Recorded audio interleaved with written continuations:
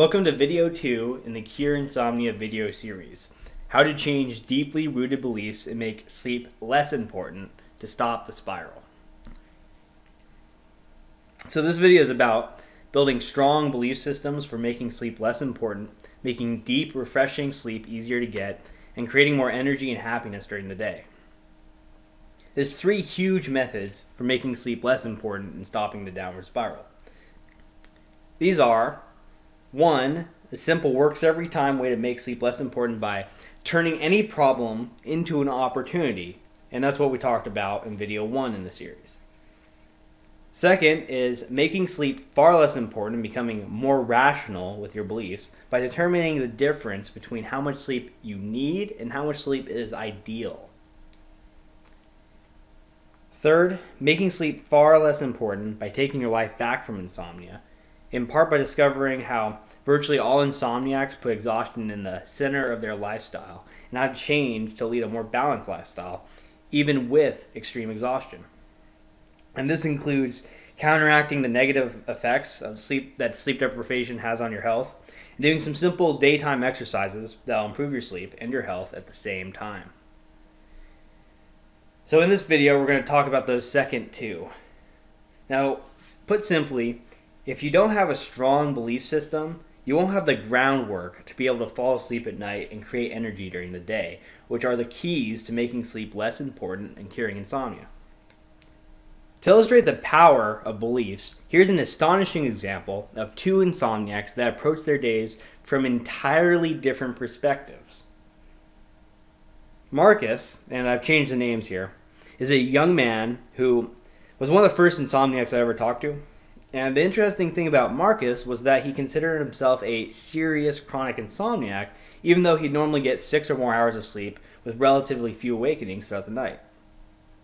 Marcus believed that he needed 8 hours of sleep to have energy that he needed for optimal performance in his career as an investment banker. His job was stressful, and he felt like the poor sleep he was getting was holding him back from getting promoted and even put him at risk of being fired. Throughout the day, Marcus had to take long breaks to recover from the energy he spent. He never had enough energy. He didn't like energy drinks because he claimed that the crash was terrible. Well, as it turns out, Marcus has never really needed 8 hours of sleep per night. In fact, he's hardly an insomniac at all. What Marcus really suffered from was his own belief system that he didn't have enough energy. Marcus is an example of someone who does and believes one thing, even though there's clear, obvious proof that he's very wrong in his belief. There was one especially important day where Marcus proved this. On this day, he told me that he woke up feeling literally disoriented and that he felt that he was in for a very exhausted, bad day. And then something crazy happened at work. It was a while ago, but I think one of his stocks failed or something. Anyway, it was a disaster. All day long, he was making business calls, fixing things, and getting much more stuff done than normal.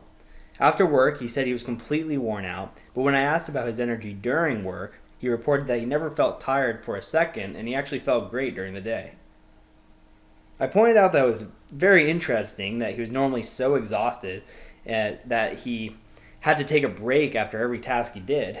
Yet on the most stressful day, most exhausting day of the year, he didn't feel tired for a second. Marcus was still convinced that he was somehow exhausted all day. He said, "I only had energy because I needed to have it."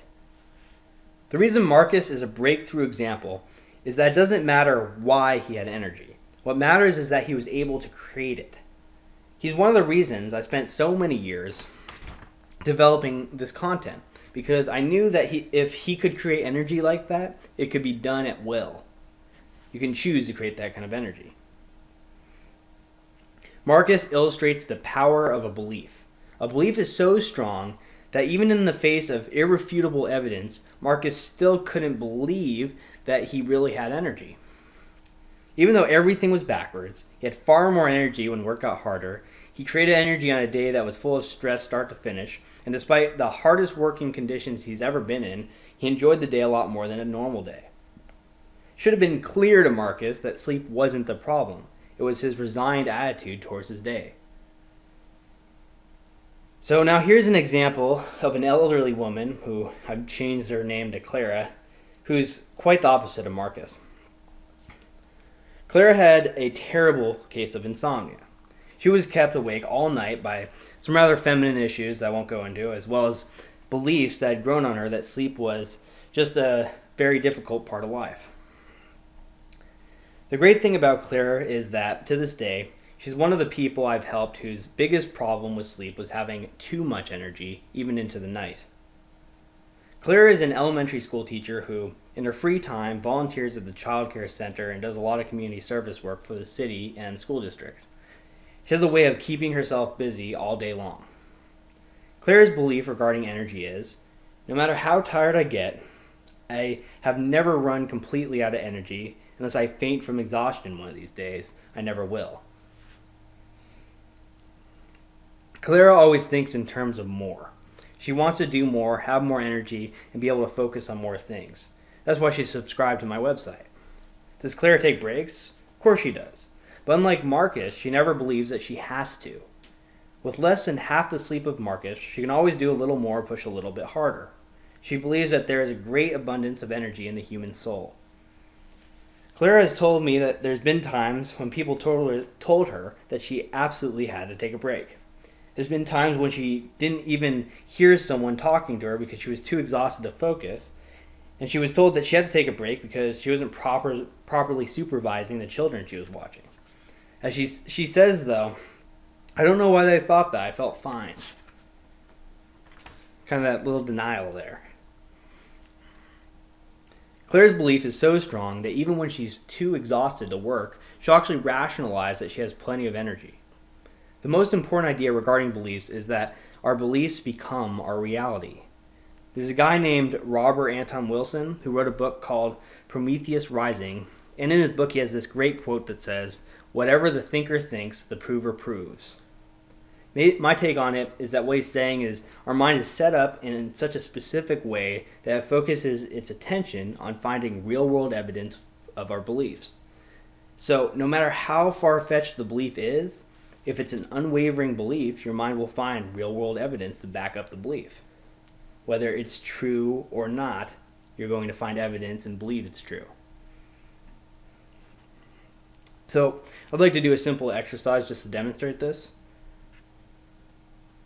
Okay, I want you to become aware of everything in your room or wherever you are that's red. Just take a few moments right now, pause the video, spend maybe 2 minutes and really look around carefully for everything that's red. Okay, now close your eyes and I want you to recall everything that was red. Pause the video for a minute and really spend a minute doing this before moving on.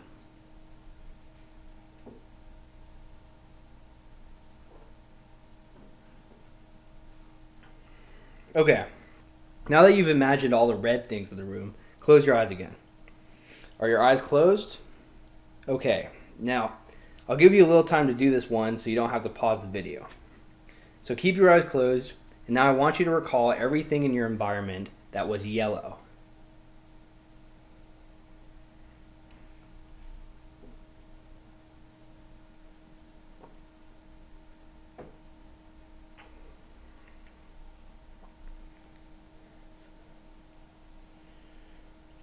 Okay, done? Now I bet you could remember more red things than yellow things since that's where your focus of attention was. Beliefs work in the same way. Once you believe something, your mind only looks for supporting evidence. It's not natural for it to notice things that contradict with the belief. Start thinking about other beliefs. Think about what evidence the following ideas and beliefs would find, and how they would make sleep more important. So let's just look at a few of these here. For the first one, I hardly got any sleep last night. How would you find evidence to support that? How would that make sleep more important? Second, I need 8 hours of sleep to feel well rested. 3, my insomnia is going to result in other health problems. 4, I'm distressed at bedtime. 5. Why is sleep so much easier for everyone else? 6. I feel horrible because I didn't get good sleep. 7. How will I operate after such a bad night of sleep? 8. I can't fall asleep without taking a sleeping pill. 9. I don't think I can fall back to sleep. 10. Oh no, I'm awake. 11. This is going to be another night of insomnia. 12. My insomnia is getting worse. 13. I need more sleep. Now, the power question is, what evidence can you find to support the following pro-sleep ideas and beliefs? And what will that do for you? So, let's take some pro-sleep. The first one is, I always fall back to sleep sooner or later. How could you find supporting evidence for that? What would it do for you if you could find supporting evidence for it? 2. I need less sleep than I thought. 3. My sleep is getting better and better. 4. My sleep will be improving as I learn these techniques. 5. If I get my core sleep, I'll be able to function during the day. And we're going to look at that later. But basically, the first 2 sleep cycles, or about the first 3 hours of sleep, have been shown to make up 90% of the sleep that your body needs. They do that with cognitive testing, and they test all kinds of things at sleep centers, and they've done thousands of tests that show, hey, you get those first 3 hours of sleep, pretty much the next day you've got 90% of all your cognitive functioning. So why does it feel like you only have 50%? Could it be that you're finding evidence to support a belief that you only have 50% energy? Remember, no idea is 100% true, and so you shouldn't be trying to trick yourself into changing beliefs. All you want to do is to start seeing things differently. Make sleep a little less important, 1% at a time, by breaking down evidence that supports anti-sleep beliefs. Now work with what you can, first of all. And build evidence to support pro-sleep beliefs. For now, just start to notice that your mind is set up to believe in getting the ideal amount of energy. Just like both Marcus felt like he needed energy and Claire always wanted more. But as long as you can create energy, you don't actually need sleep, you just prefer it.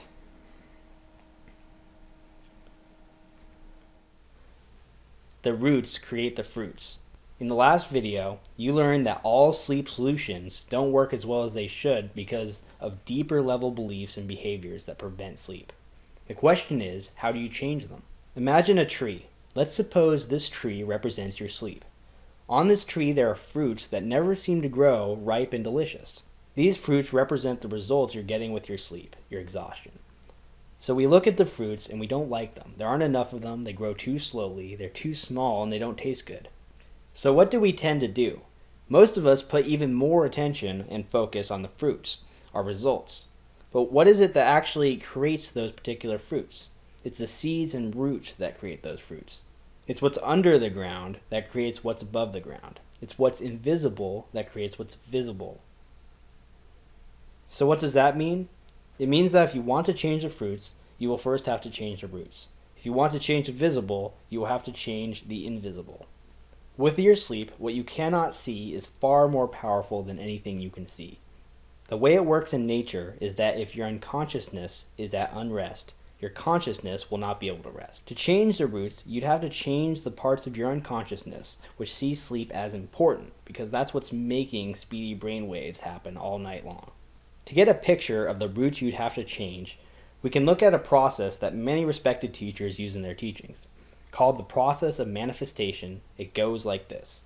Beliefs lead to behaviors. Behaviors lead to feelings. Feelings lead to actions, and actions lead to results. Applied to sleep, it works the same way. Belief that sleep is important leads to behaviors like worrying about problems. Worrying about your problems leads to feeling anxiety or feeling depressed. Feeling anxiety or feeling depressed leads to actions like trying harder, struggling to get comfortable, and trying to force techniques or pills to work. And actions like struggling lead to fragmented sleep. Even after you fall asleep, your mind continues to struggle. The beliefs, behaviors, feelings, actions, and results carry on. While that sounds hopeless, it's actually a good thing. It means your mind never stops working for you. You just have to learn to make it work for you in a way that's helpful. To stop the downward spiral of insomnia, you just have to change the roots. What if it looked like this? What if you had beliefs that said sleep isn't important? It would lead to calming, relaxing thoughts or behaviors, which would lead to feelings of relief and comfort, which would lead to slow brainwave actions like relaxing, resting, and letting go, which would lead to more solid, refreshing sleep. Right now, you're probably doubting that it's even possible to change your deeply rooted beliefs about sleep. At the very least, it doesn't seem easy. The goal of this video is to show you that it's possible to see sleep as less important and to get you to start ending the oppression of the downward spiral of insomnia. It will take time, effort, and proper instruction. An extra time to practice is something that insomnia gives you plenty of. The question is, would you rather spend that time struggling and keeping yourself more awake, or would you like to use it to work on yourself? Evicting exhaustion from the center of your life. Exhaustion does more harm than it appears to. If left unchecked, exhaustion will run your life. We're going to look at this more in depth in this video, and we're going to look at 2 new spirals that you can use as practical maps for improving your sleep. The key behind all this new information is another downward spiral called the tiredness cycle. The spiral explains how focusing on exhaustion causes more exhaustion in an endless circle. This is kind of scary information because it's kind of like seeing the prison bars for the first time. For a lot of people, seeing that they're stuck in an endless loop is depressing. Don't worry about it though. Seeing the cycle is only the first step. Once you know what's going on, you can finally do something about it, which is what this video is all about. And really, this is like the first step to freedom. If you can't see the bars, how can you escape them? Most insomniacs have the spiral running right in the center of their lives. Everything they do is with consideration of how much energy they have. To break out of the spiral, you'll have to evict it from the center of your life. So, to give you a better idea of what we're talking about here, I want to share with you the center of the universe misconception, which comes from a program called Mastery by Eben Pagan. Until Copernicus came along in the late 1400s and early 1500s, the common belief was that the Earth was at the center of the universe and that everything else revolved around it. When Copernicus challenged this idea, he wasn't just challenging an astronomical belief. At the time, many different beliefs, from how heaven and hell were structured, to Aristotle's physics, to the basic concept of the egocentric self-importance, were all based on this model of the universe. The devil was at the center of the earth and hell. Stones fell because the place for heavy bodies was at the center of the universe, and we were the important rulers of the physical world. The idea that the earth revolved around the sun was not only something that required a person to realize that they weren't so very important in the big scheme of things and change their views on reality, but more importantly, it was publicly seen as blasphemy against God, literally punishable by death and eternal damnation. To accept that the earth was not at the center of the universe basically meant that one would have to change their view of how reality worked and accept the possibility of going to hell for their lack of faith. Quite scary. To explain differently, if you lived 500 years ago, then you were raised with the idea that the earth was at the center of the universe and that everything from your view of God and religion to your view on physics and the nature of reality was based on that belief. To even entertain the idea that this wasn't true was unacceptable and scary. Exhaustion isn't at the center of the universe. Break the spiral. In modern times, insomniacs carry around a view that is hauntingly similar to the center of the universe misconception. Most insomniacs have a program that comes from a long, frustrating battle with insomnia that goes something like this. By the way, by program, I mean a belief system. Exhaustion prevents me from living the way I want to live. In life, I need to get better sleep, because when I'm exhausted, everything is a challenge and life isn't as good. My exhaustion prevents me from living well and happily. This program or set of beliefs forms a model that looks like this. The sleep-centric model.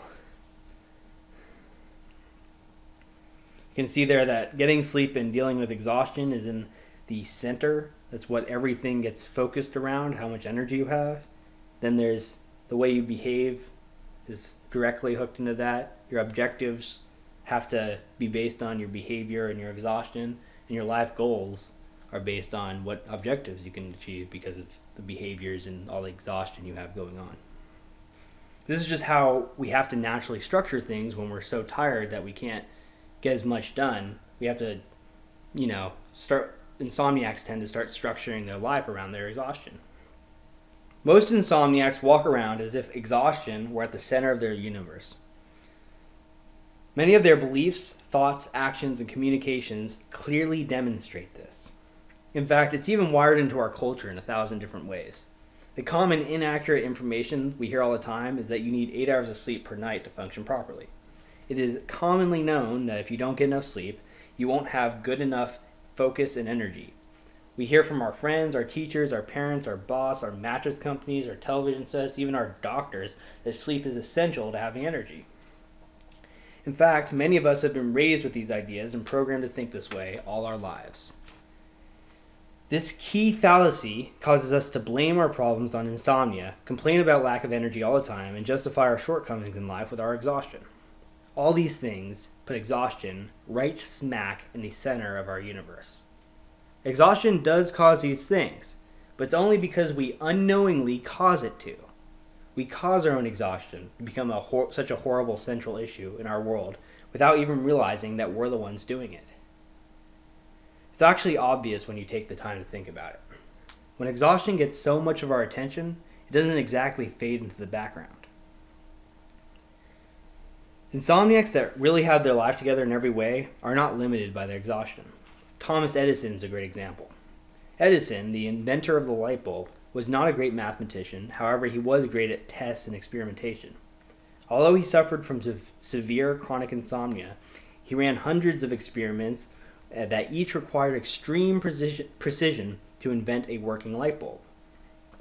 Edison would often joke that sleep was a waste of time.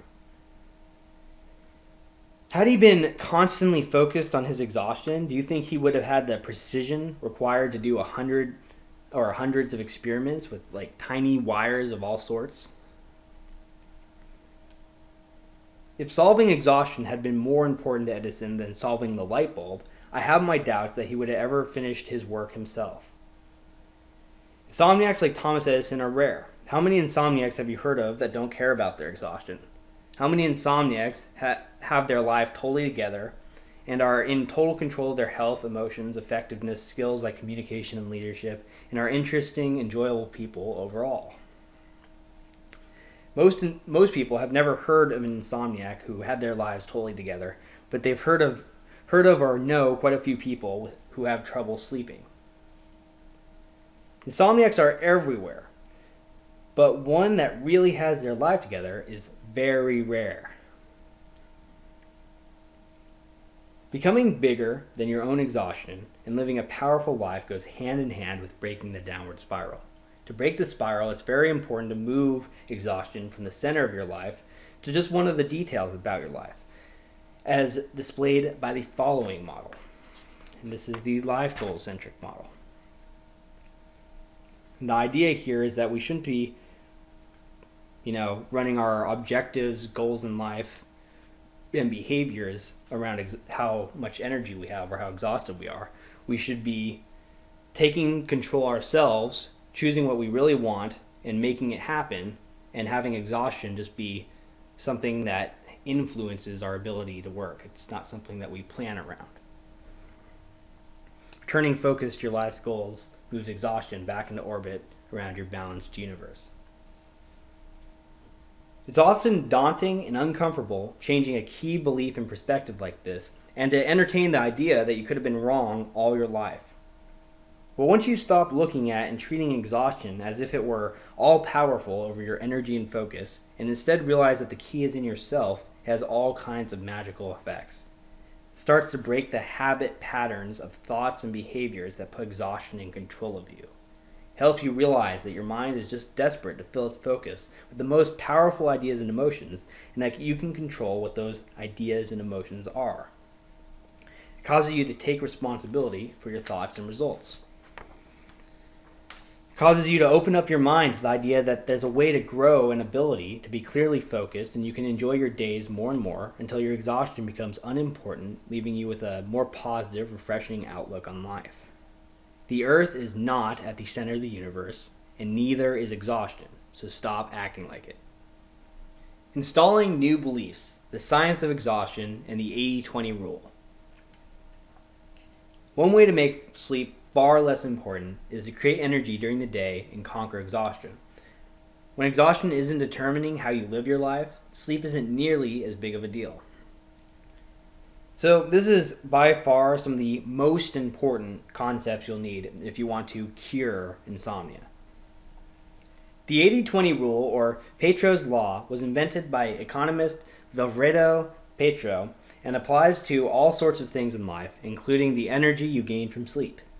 The law can be summarized as follows. 80% of the outputs come from 20% of the inputs. It applies to all kinds of things in life. And if you really want to get a good idea of this, you can read about it. It's a really common concept. BetterExplained.com has a great explanation that goes kind of like, I'll just read their quote here. They say, more generally, the Petro principle is the observation, not law, that most things in life are not distributed evenly. But be careful when using this idea. First, there's common misconception that the numbers 20 and 80 must add to 100. They don't. So, 20% of the workers could create 10% of the result, or 50%, or 80%, or 99%, or even 100%. Think about it. In a group of 100 workers, 20 could do all the work, while the other 80 goof off. In that case, 20% of the workers did 100% of the work.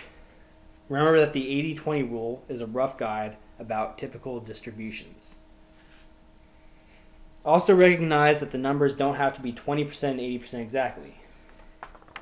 The key point is that most things in life, effort, reward, output, are not distributed evenly. Some contribute more than others. What does it mean when we say things aren't distributed evenly? The key point is that each unit of work or time doesn't contribute to the same amount. Or doesn't contribute the same amount. Here's some examples. The richest 20% of the world's population control 82.7% of the world's income. That's taken from Distribution of World GDP, 1989. Several criminology studies have found that 80% of crimes are committed by 20% of criminals. In the biology of pea pods, 80% of the garden peas are produced by only 20% of the pea pods.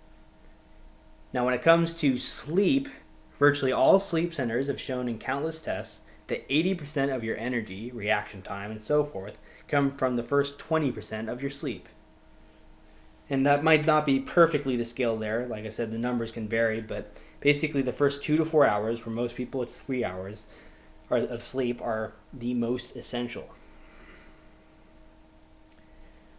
Which means that if you sleep through your first 2 sleep cycles without awakening, you might feel tired during the day, but you still have most of your energy.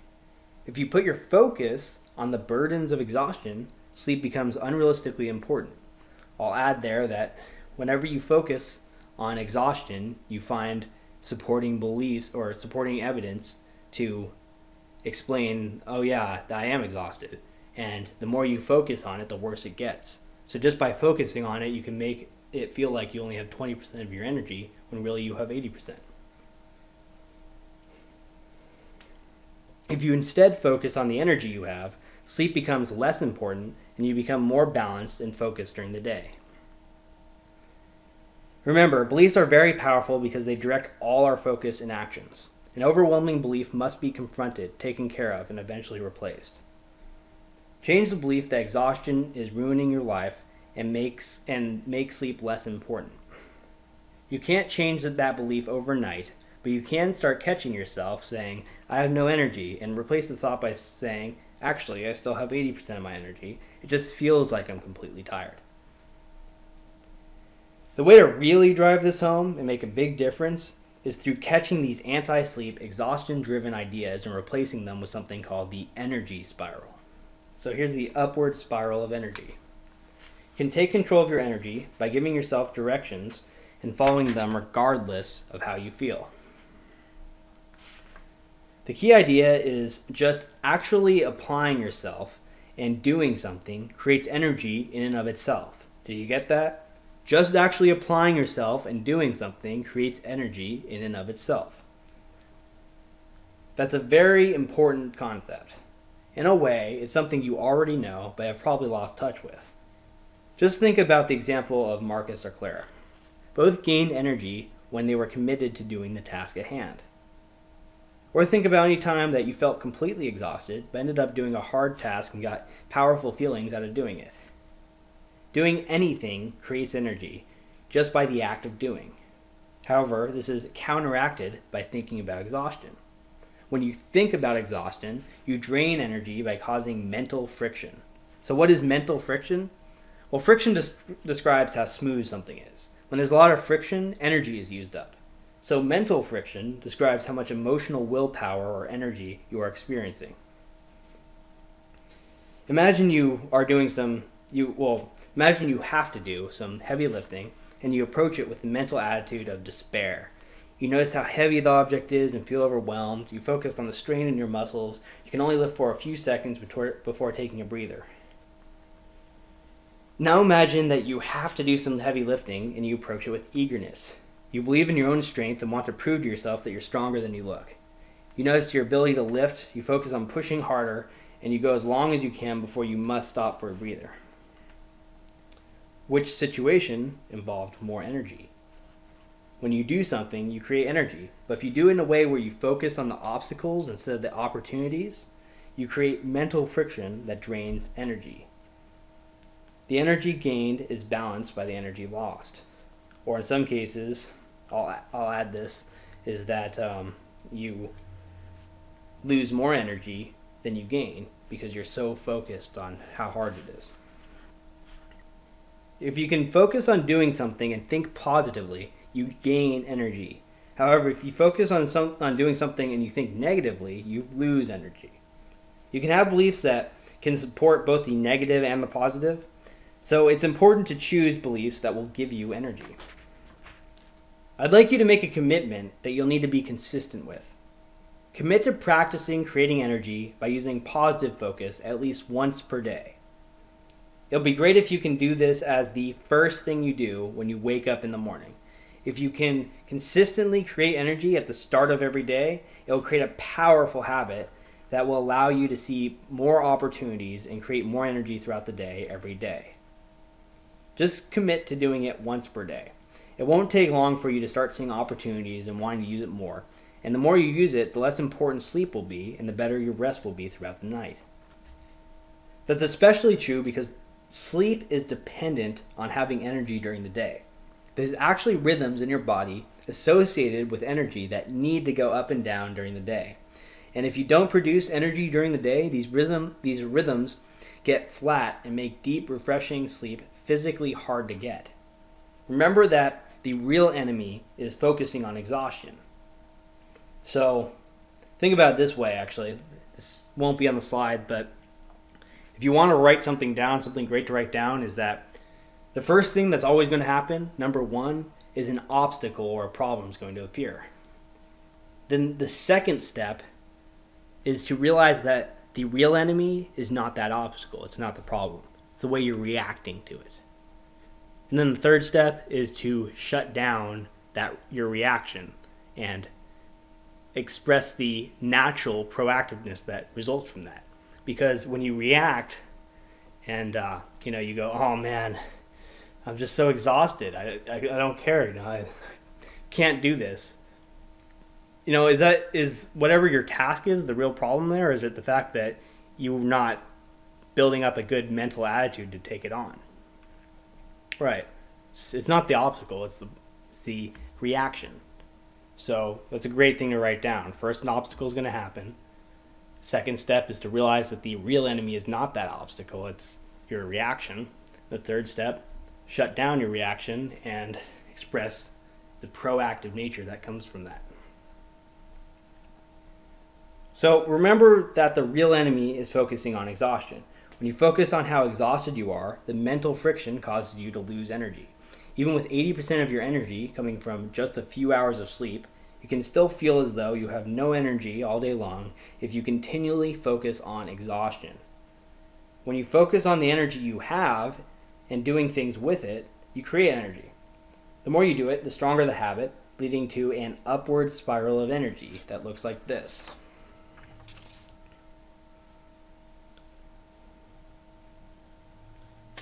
So you can see what's going on there. Focusing on an activity and enjoying it causes energetic activity in your mind, which leads to focusing more on the activity, which creates more energy. And that can be a spiral. If you can create that spiral, you'll be literally taking your life back from insomnia.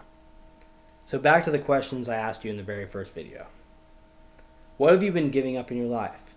How much did you value those things? Feel free to pause the video and answer these questions because they will help. Next question.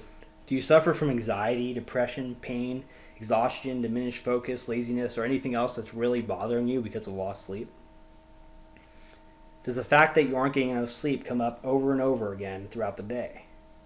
Are you feeling defeated or suppressed because of insomnia?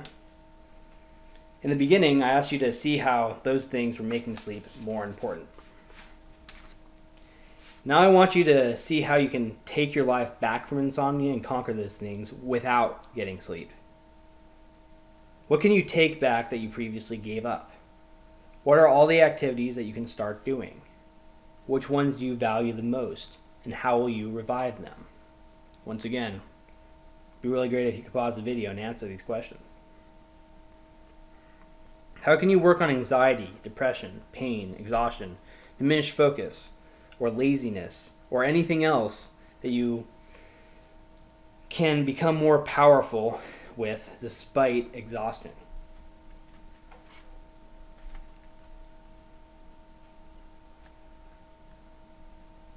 How can you start catching and replacing thoughts of exhaustion and not getting enough sleep so that exhaustion isn't running the show anymore? What other ways can you start feeling victorious and free in life despite your exhaustion? Start figuring out where exhaustion is getting the best of you and find solutions to replace your old behaviors and beliefs. The next technique is one of the most powerful tools you can use for making any technique work successfully, including changing the way you think about sleep and exhaustion. It's the catch and replace technique. There's two very important principles that you need to know.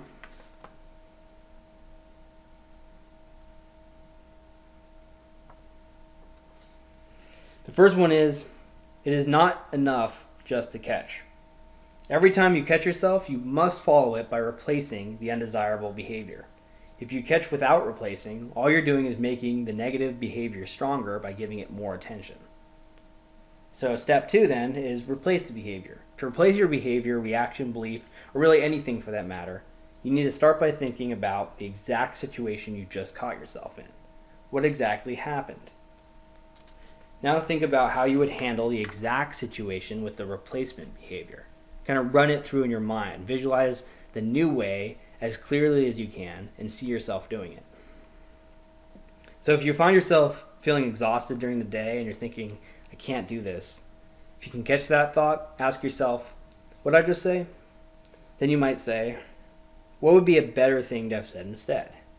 You might replace the thought of I can't with I can. Exhaustion might slow me down, but it doesn't have to stop me. Just doing that would then allow you to focus on the positive thinking and creating energy instead of creating that mind-numbing mental friction. When you use catch and replace properly, it's almost like you never did anything wrong at all. You get a whole new feeling about the same situation. Catch and replace heals most damaging thoughts almost instantly. It makes you feel very satisfied. If your unhelpful thoughts or physical damage that you could see on your body, you'd be able to literally watch the damage heal in seconds using catch and replace. Here's some examples of using catch and replace along with self-therapeutic behavior. Following examples are adapted from 2 real insomniacs that helped during 2010. Note, you haven't learned all the techniques used in these examples. For each of the following situations, substitute your own problems in. Think about how a similar situation might relate to you. I may be talking about problems you don't have, but I'm showing how any sleep problems can use catch and replace. So try to figure out how it would work for you based on these examples. If you have a sleep journal that you're keeping, you can open that and just kind of look to see if anything that I'm saying applies to any of the things in your sleep journal. A father has been fired from his job, and he's not just worrying about the future of his children and his family. He's thinking about the very worst of what could happen. He's seeing his children not being able to afford college and his family living on the streets.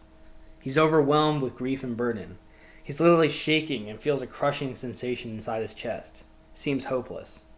After an hour of struggling, he realizes that he's not getting anywhere and catches his behavior. It occurs to him that he could worry for hours and he should use it objectively. He starts replacing the behavior by writing down his problems and ideas he might have about solving them on a piece of paper, which he puts on his nightstand.